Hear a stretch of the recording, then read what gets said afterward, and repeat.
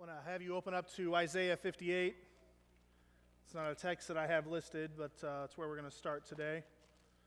Isaiah is just past the middle of the Bible, if you were to crack it open. It's the text we used last week to talk about fasting, and this text also is important because it carries the importance of Sabbath. So in Isaiah 58, after we hear God speaking through Isaiah to warn against what fasting should look like, then he carries right into the Sabbath day. This is verse 13. It says, "Keep the Sabbath day holy. Don't pursue your own interest on that day, but enjoy the Sabbath. And speak of it with delight as the Lord's holy day. And honor the Sabbath and everything you do on that day. And don't follow your own desires or talk idly. And then the Lord will be your delight, and I will give you great honor. And I will satisfy you with the inheritance that I have promised to your ancestor Jacob. I, the Lord your God, have spoken." Now, as we get started into this discussion, there's a few things you need to understand and know before we talk about Sabbath. First and foremost, I do not practice the Sabbath. It's a discipline that I think we should uphold and that Christians today should practice and follow, but it is one that I find it very difficult to create the space and the time in my calendar to do that. Now, that is not to excuse me from it, but it's a confession on my part to say to you that just because I am speaking on this, I want you to understand that I do not uphold this practice well in my life. And it's something that I'm working on and that I'm trying to get centered on in my own spirituality and my own faith. Second part is, as with any week, these teachings are so small in what I'm sharing and what I'm talking. And so do not take them as the end-all on what this topic means. With fasting, with each week that I speak, these are important things in Scripture and important things of faith, and it is your responsibility to take that and then to understand and to study that further and figure out where the Spirit is speaking through you, through Scripture, and through the saints, and through the traditions and the history of the church. With that being said, the Sabbath is one of the most misunderstood disciplines that I think we have within the Christian church. If you were to talk about what the Sabbath is, to most people, they would say that Sunday is the Sabbath, and Sunday is indeed not the Sabbath. Saturday is the Sabbath. Before we had our calendar, the Roman calendar was put into place, the Jewish calendar was understood in regards to the Sabbath. The Sabbath was the day that they held. The day after the Sabbath was the end of the week. The day after the Sabbath, in the Jewish mindset, was the first day of the week. And the day of the week was referred to in Jewish terms as the first day towards the Sabbath. The second day would have been called the second day towards the Sabbath. Not very original, but you get the point. The idea in the Jewish faith, the Jewish theology, is that the days of the week are leading up towards the Sabbath. So if we wanted to talk about what the Sabbath meant for the Jews, their week would be working for the weekend, no doubt. We are working towards the Sabbath. We are moving towards that day. What does the Sabbath mean? Well, it starts two key scriptures. We get the creation story, which is in Genesis chapter 2, which is where I want to start. For 6 days, God has created. He's put a different piece of the world into existence. Day 6, he breathes humanity into being. And in chapter 2, we get this in Genesis. It says, "So the creation of the heavens and the earth and everything in them was completed. And on the seventh day, God had finished his work of creation, and so he rested from all of his work. And God blessed the seventh day, and he declared it holy, because it was the day when he rested from all of his work of creation." And this is the account of creation of the heavens and the earth. Now, there's a few things that we need to know about this text. First of all, when it says that God rested, it does not mean that he stopped, that he took a break. The literal translation is God ceased creating. He had created all that was needed in this world. All that he had planned on created, he had created it. He had made it. It was sufficient. It was good. It worked. And now he ceased creating. He didn't get exhausted. He didn't get tired. He wasn't worn out. He wasn't stressed because of the work week. He gets to this place, and now he says, now I am ceasing this creation. And we know later in the story of the Garden of Eden, then he walks with Adam and Eve in the garden. He ceases creation, and now he enjoys creation. This is also, in all 6 days, he creates it, and he steps back and he says, this is good. On day 6, he says, after he creates humanity, he says, this is very good. Good thing. Did well. On day 7, he ceases, and he doesn't call it good. He says, now this day is holy. This day is set apart. This day is different than all the other days. They're good. This day is holy. It is set apart. It is special. We get a little bit, we talk about the Sabbath as being important because it forces us to remember to rest. We often talk about the importance of being able to rest. And when we talk about rest, we talk about, there are two kinds of kind of vacationers in the world. Some people go on vacation and they fill their schedule up with every possible activity and event that they can do while they're on vacation. The other vision and the idea of vacationers are the people that go and get away and don't want to be near the crowds and don't want to have a full schedule. They just kind of do things as they feel inclined to do. That is the type of vacationer I am. I want to get away. I want to not look at a schedule. I don't want to think about planning things. I just kind of want to go through my day, and as I have a thought or an interest or something I want to do, then I want to go and pursue that. Of course, with 3 kids, you don't really get to do that. So when you vacation with kids, it's called going on a trip. God says this Sabbath day is holy, and it is a day of resting, but it's resting with the purpose of this holiness for which he had created it for. It is ceasing to stop doing the tasks that we fill our week with. And it's time for you then now to spend time with your creation, with your existence. The idea is that if you were to do this within your family, then you would stop with everything else, and your time would be focused and concentrated with your family. As I studied a little bit about the Sabbath and the Jewish history, a few key things about the Sabbath is it starts with the woman's work.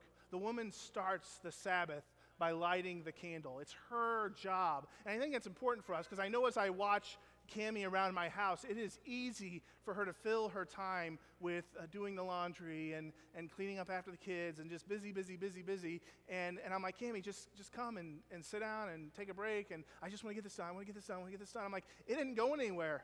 You know, you could chill out for an hour and 2 hours, and it's still going to be there waiting for you. And there are guys that are like this. I get in seasons where I'm like this, but I think it's important that we understand that this starts with the women lighting the candle, because I think it's key for us to be able to intentionally step back and say, now I am ceasing. I'm ceasing the work. I'm ceasing the constant to-do list of things that are there before me. I cease, and I will now be with my family. The other key thing, not only does it start with a woman, then the next thing that I saw over and over again is within the family on the Sabbath, love making is very much upheld on the Sabbath. Yes! Thank you, God! Go Jews! Husbands, feel free to use that, but Patrick said, we're going to honor the Sabbath, honey. Meet you upstairs in 5 minutes. No, what a great way to remember we have created. God has created. He's given us this life. We have this gift before us. We have this gift of a family and relationship, and now we're ceasing so that we can enjoy this family, this bond, this union. And so two key things about Scripture. We have another thing where Sabbath then takes another turn later on in Scripture. If you want to flip over to the second book in the Bible, we're going to go into Exodus, and we're going to talk a little bit about where Sabbath gets new meaning. This story of Sabbath, this idea of Sabbath is there from the get-go. From the beginning of creation, we have this idea of the Sabbath. It's there before the law is established. Okay, when we talk about the law, we're talking about the Ten Commandments. And if we were to look at the Ten Commandments, thou shalt not murder, thou shalt not steal, thou shalt not take the Lord's name in vain, all those, we kind of look at those and we're like, okay, we got those. I do those all the time. But if we were to look at this fourth commandment, to honor the Sabbath. In fact, if you go to Exodus 20, it's the longest description of the commandments. It's in verse 8. It says this: remember to observe the Sabbath day by keeping it holy. You have 6 days each week for your ordinary work, but on the seventh day is a Sabbath day of rest, ceasing, dedicated to the Lord your God. On that day, no one in your household may do any work. This includes your sons, your daughters, your male and your female servants or slaves, your livestock, and any foreigners living among you. For in 6 days the Lord made the heavens and the earth and the sea and everything in them, but on the seventh day he rested. That is why the Lord blessed the Sabbath day and sets it apart as holy. It's the longest description. Most of us could step back and say, yes, I follow the Ten Commandments. And if I were to push you and say, well, do you honor the Sabbath? Some of us would say, well, yeah, I go to church on Sundays. Okay, understand, that is not the Sabbath. Saturday is on Saturday for the Jewish faith. Now, it got changed to Sunday when the faith became the organized religion during Constantine's reign. But Sunday is not the Sabbath. Sunday is the day, Little Easter. Think of that. It's the day where we gather as the community and remember what Christ did, that he rose from the grave, that he abolished our sins, that he freed us from being oppressed by the guilt and the judgment that is there. That is what Sunday is. Sunday is a celebration. Sunday is a time for the community to come together and to share in the feast and to remember this table and remember the forgiveness of our sins and remember what Jesus did. Sabbath is a holy day set apart for ceasing everything else of the week. The Sabbath is holy. So where does this come into play? Well, it comes into play when the Israelites are in Egypt. They are trapped. They're working under the Pharaoh's guard. And Moses goes to the Pharaoh, and he says this a few times. He says this in chapter 7 and chapter 9. I'm going to pick it up in chapter 9, where he comes in. A few of the plagues have already been pronounced on Egypt for them not letting them go. And Moses comes before the Pharaoh again with this command that God has given them. This is halfway through verse 13 where it starts. It says, "This is what the Lord, the God of the Hebrews, says. Go to the Pharaoh and tell him to let my people go so that they can worship me. And if you don't, I will send more plagues on you and your officials and your people." Now, I want to go back to that statement. Let my people go so that they can worship me. This is how the New Living Translation says. In some of the older translations, it says, let my people go so that they can serve me. In chapter 7, he says, let them go so that they can worship me in the wilderness, so they can serve me in the wilderness. And the idea is that they would go out to the wilderness, they would offer their sacrifices to their God, not the Egyptian gods. Now, the Hebrew word also means, when you take worship and take it back, it means serve, but it also means slave. So God is commanding the Pharaoh to let my people go so that they can go away from this land and be enslaved to me.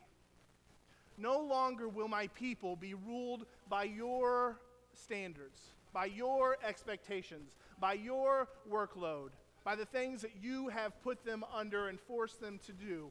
My people will be released, and they will have the freedom to have their thoughts and their hearts and their energy and their faith solely directed at me, so that they work for me, so that they worship me, so that all that they do is dedicated and committed to me.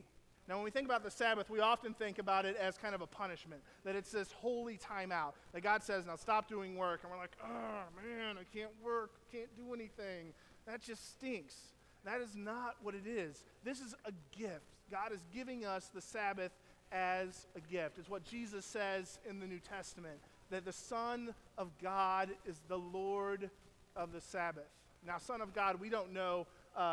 Jesus refers to himself as the Son of God and the Son of Man when he refers to himself. And the Son of God was not necessarily a messianic title. It didn't mean that he was the Son of God in birthright. It was a term that was used for those who were most faithful through the Jewish faith. And so is Jesus, when he says the Son of God is the Lord of the Sabbath, is he saying that those who are most faithful to God will be able to master this holy day and treat it the way that it is meant to be treated? Well, those who are most faithful to God will not be perplexed by the Sabbath and be held to the Pharisaical laws that are in the Scripture and are there to be governed and as boundaries. It's not that. Those who are faithful to God will know how to cease their work and to appreciate the things that they have created and have been given by God. That they'll be able to turn off their cell phone, that they'll be able to shut the laptop, that they'll be able to spend time with their family and enjoy it. That they'll realize that they are a gift in front of them, given by God. That their time won't be filled with tedious tasks that are exhausting and frustrating, but that their time will be spent with building the relationship, tending and nurturing the relationships that are there in their household, that are there among friends. It's a holy day. It's a special day. It's a day that we are invited to God to begin to look forward to the day that is coming when we will, as Jesus said in this, I will not drink of this wine again until I am reunited with you. He says, I am not going to do this until you and I have the full Sabbath, till the full new creation is in place. And then we'll celebrate. And so all the meal preparation was done beforehand. All the work was done. We prepare the first day towards the Sabbath. We take 6 days, making sure that by the time that we get to the Sabbath day, that we are ready to enjoy it. That we're ready to relax in it and to spend that time with those who we have established to spend that time with. If we take this story of the Exodus, and we take the story of creation, and we look at what is being shown here as we continue on through the Scriptures, one way to understand it is this. If we understand the geographical movement that's happening, the people have entered into Egypt. They've been put into slavery and to oppression, and now at this time, God is calling them out of Egypt, and they will go to the mountain, out of the desert, out of the Pharaoh's land, and into the mountain where the holy God reigns and creates the people of Israel. In Egypt, a royal construction enslaved them. Their boys were killed so that they couldn't raise up and have power and overthrow the Egyptian. And God pulls them out of Egypt. He claims the firstborn of Egypt, humans and animals alike. He draws them to Mount Sinai, where the firstborn males of Israel, humans and animals alike, are claimed by God. They are mine. I own them, God says. And at Sinai, they are upheld. And a new beginning starts.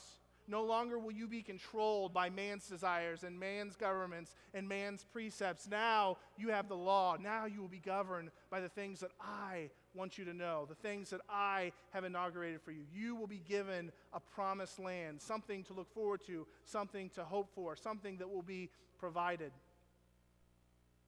And as they move from Egypt through the desert and they move towards this promised land, it needs to be understood that the people are brought up to the mountain. They're brought to Mount Sinai, and they are afraid of God. And so God says, send them back down the mountain, and I want your leaders to come up. And so this progression begins where the people of God were governed by a Pharaoh and by a system that was outside of God. And God says, I'm now going to draw you out, and I bring you out from underneath that canopy, from man's rule. And now he invites them. He says, you come up to Mount Sinai, and the people are afraid. They're afraid to come to God. And he says, okay, give me your leaders. And so he establishes leaders in place where he says, now you will be, I will speak through these leaders, which I have established, who will follow the precepts and the laws and the relationship that I have for you. So he establishes Moses and the judges, and eventually he'll establish the king. And the goal of the pilgrimage here, as they move out of Egypt and into the desert and towards the promised land, God is establishing it so that Jesus can come, and no longer do we have to go through the leaders of the religious ordinance that we are in, but now we can be bound directly to God. That we can have that relationship one-on-one with him through Christ's life, through his sacrifice. That there is no mediator to go on between us. Paul talks about this in Romans 8, where he says, you are no longer slaves, but you are children. If you go back to the text where Moses speaks to the Pharaoh and he says, let my people go out to the wilderness so that they can serve me, so they can be my slaves. God takes that next step in the relationship where he says, no longer are you my slaves. No longer are you my servants, but now you are my children. You are my flesh and blood, because I've given you Jesus Christ. Now you're part of the family. You belong. And so no longer is Sabbath now this day that we set aside and we go to church, or we practice the laws, or we practice the rules. Now Sabbath in Christ becomes this thing where we get to celebrate life. One of the Jewish laws in the Torah was that you couldn't do any work on the Sabbath. And Jesus is caught going through the fields, and his disciples and he are picking grains off of the plants, and that would have been seen as work because they're harvesting. They're doing a sense of harvest. And the Pharaohs come against him and say, your disciples, they don't even observe the Sabbath. And this is where Jesus says, the Son of Man is the Lord of the Sabbath. He says, no, we do honor it. This is a good thing. The hardest thing about Sabbath is keeping legalism at bay. And it's hard. I thought about this week over and over again, and I just naturally fall back into this rhythm of legalism. I can't do this because it would not be honoring the Sabbath. And I get so caught up on what's the right way to do it and what's the wrong way to do it that you get to the end of the day and you're like, well, I just wasted the entire day because I was too busy thinking about what's right or wrong and not enjoying the moments that I had. And Jesus says the Sabbath is about celebrating life. And these people are hungry and they're celebrating life. And you're trying to take that from them. And it's funny because the Pharisees, they go off then and they plot to kill Jesus. So wait a sec, we can't work on the Sabbath, but it's okay to plot or murder on the Sabbath? See, Jesus knew their intentions. He knew how hard it was for us to really enjoy being in the presence and the Spirit of God. That we put everything else aside and we focus on the things that God has given to us.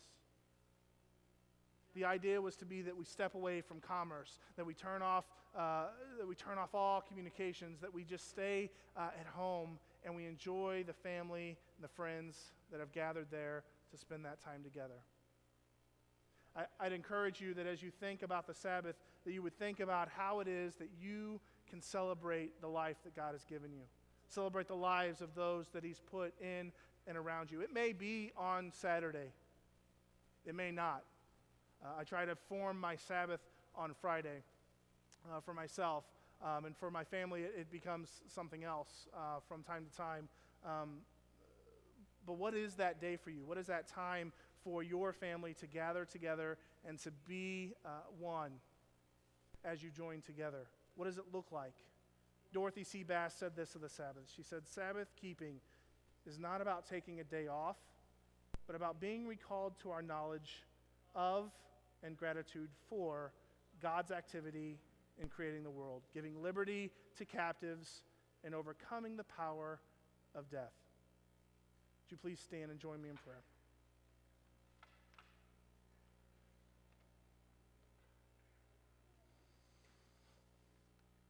Our Heavenly Father, as we think of these disciplines, we think of the Sabbath. Father, may we set these things to heart, that we would go back and look at what the heart of the Sabbath is. Father, that you would help us to bind a legalism in our life, that we wouldn't worry about how others are observing it, but God, we'd only be interested in letting ourselves be free from the places where we allow ourselves to be enslaved.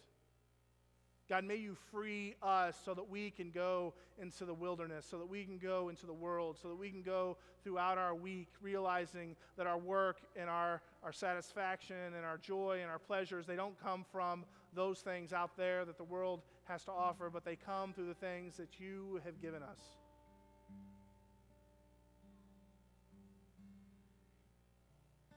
God, help us to not just be content and satisfied with keeping a workaholic mindset, of being proud of the fact that we can stay constantly busy.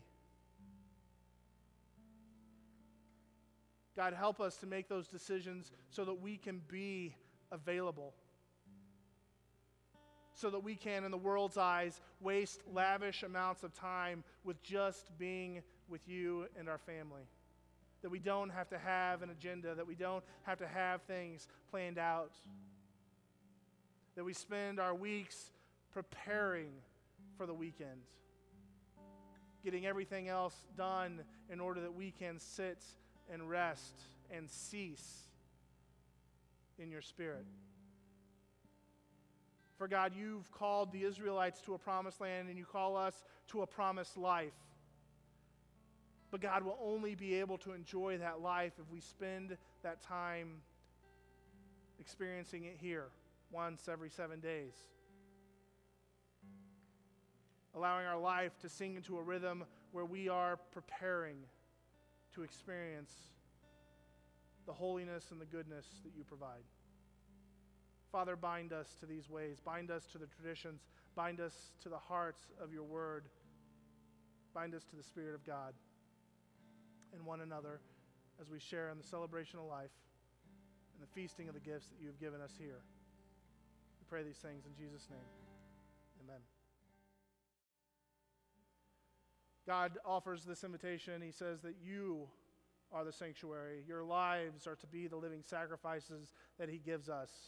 And as we continue to think about that, and we continue to think about what it is that God has done for us, I'd invite you to write those down, to give God thanks for what he has done. And maybe you don't know. Maybe it's hard to come up with the things that you should be thankful for. And maybe you need to start with that place of confession where you say, God, I know I should be thankful for this. I know I should appreciate this. I know you have given me this, but God, I just don't have the spirit of thankfulness. Maybe that's where it needs to start, where you recognize the things that you know that you should be thankful for, that you know that God has given you, that you know that without his grace and mercy upon your life, you wouldn't have it. And you offer that to God. You say, here it is. I know I should be thankful for this, but I'm not. Help me break my spirit, break my stubbornness, break my pride, break this enslavement that I have, so that I can get to that place and that spirit of thankfulness in my life. May you go in peace. May the spirit of the Sabbath enter into your hearts and your minds so that you can begin to wrestle with that spirit and begin to find that place of ceasing so that you can love the things that God has given you. In his name we pray. Amen.